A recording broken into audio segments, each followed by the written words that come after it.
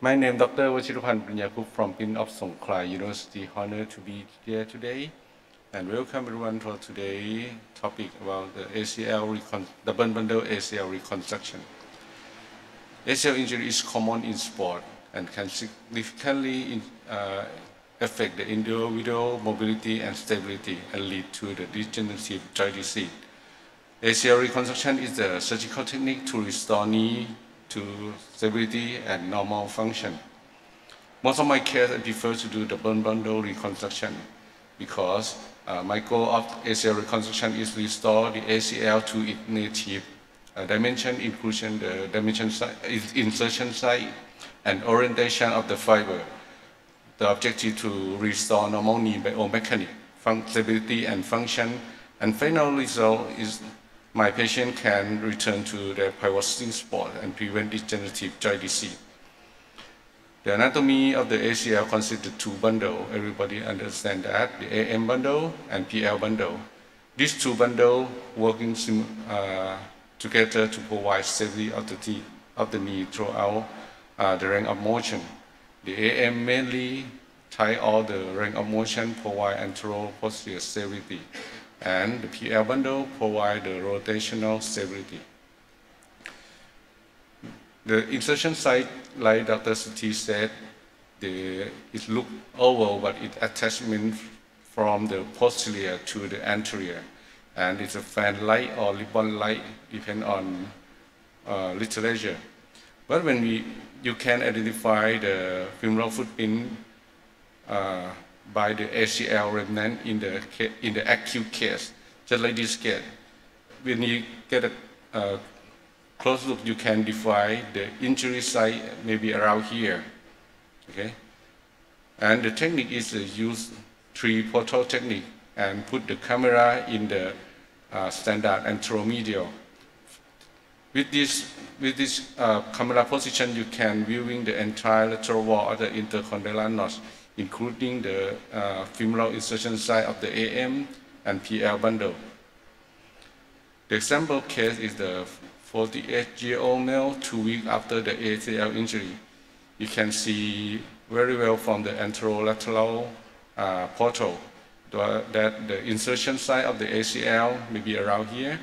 It looks a circle, but the truth when you put the camera at the anteromedial, the femoral footprint is oval shaped just like this, longer than you can see it at the anterolateral portal. But in some chronic case, the femoral remnant is gone, not present. Difficult to identify from the remnant. The location of the portal of the tunnel can be determined by use of bony landmark, the lateral intercondylar ridge, and the lateral bifurcate ridge. The ridge is the osseous response to the stress from the ligament. In some chronic case, you cannot identify the ridge or the remnant. So sometimes you need to determine the soft tissue to locate the intercondylar ridge and bifurcate ridge. After you can identify exactly where is the AM and PL should be, the tunnel should be placed in the center of the insertion site. For my practice, I mostly use the 5 to 6 millimeter aiming device for spare the posterior cortex around 1 to 2 millimeter and create the AM tunnel in deep knee flexion, and spare the resident bifurcate ridge around 2 to 3 millimeter, and use the freehand technique to create the PL tunnel. So these two tunnels can cover the native ACL footprint. Just like this, this picture shows the single bundle can cover less of the native ACL footprint compared to double bundle. In the real case, these two pictures is from a 33-year-old with 2 ACL reconstruction with hamstring graft. First, single bundle, and the revision case, double bundle. You can see the coverage of the footprint. The double bundle can cover it more from posterior to anterior. And in terms of the graft bone contact area, the double bundle has the bone and graft contact surface area of more than the single bundle both of femoral tunnel and tibial tunnel. When we're going to talk about the tibia is almost always remain the remnant, and it's easy to identify the footprint, but the tibia insertion site has the three different, just like Dr. Suti said. There's C-shape, elliptical shape, and triangular shape. Even we examine with the, I almost always examine with the tibial guide and hook the ACL remnant to assess which type of the insertion. Just like this case is a C type.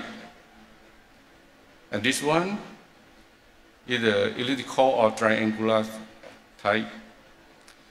By the tibial tunnel, I almost always create the two tunnel by use the posterior edge of the anterior horn lateral meniscus as the landmark and create the posterolateral portal and anteromedial portal inside the graft as a remnant preservation concept. So my tibial tunnel will stay in the tibial remnant because of this remnant preservation concept, just like previous lectures said. It enhances cell proliferation, vascularization, and also proprioceptive for the reconstruction ACL. After you can get the tibial tunnel passing the graft, the ACL reconstruction will look like in this picture. The important is the orientation of the fiber is look like the native, how grass appearance. When this picture demonstrates the orientation of the AM and PL fiber at a different knee flexion. In extension, the anteromedial bundle and posterolateral bundle is tight and parallel to the movement satellite, just like this. And posterolateral bundle will stay posteriorly compared to the anteromedial bundle. And the double portal can replicate the orientation in the knee extension. Just like the knee flexion, 90-degree knee flexion, the orientation of the fiber can replicate close to the nature. After you can create the proper femoral tunnel and tibial tunnel past the graft, let it healing, how about its biomechanics and function? Recently, literature showed the biomechanics study of ACL reconstruction compare single bundle and double bundle, show the, in terms of anteroposterior stability, the double bundle has superior result every degree of knee flexion from 0 to 90. And also SMS in the pivot shift test, the double bundle had a superior outcome compared with single bundle at 0 to 30-degree knee flexion. About function in the review literature 2022, its conclusion of the by generally double bundle reconstruction lead to the better restoration of the knee laxity and superior outcome in subjective outcome compared to the single bundle ACL reconstruction. In every knee score in this review literature demonstrate, including IKDC score, is favor to double bundle. This home score favor to double bundle. Technical score favor to double bundle. Pivot shift test favor to double bundle. Measured by KT1000 and KT2000 still favor to double bundle. And gap failure is not different from single compared to single and double. And OHN is still not different. So why I perform double bundle ACL reconstruction, even in technique, is quite difficult, because this technique can replicate the native ACL insertion site more correlate to the native ACL footprint, and fiber orientation is close to the native. And result can provide the better myomechanics of the knee, provide the better function and stability. And finally, I hope our patient can return to the pivot sport and prevent the further degenerative joint disease. Thank you for your attention today.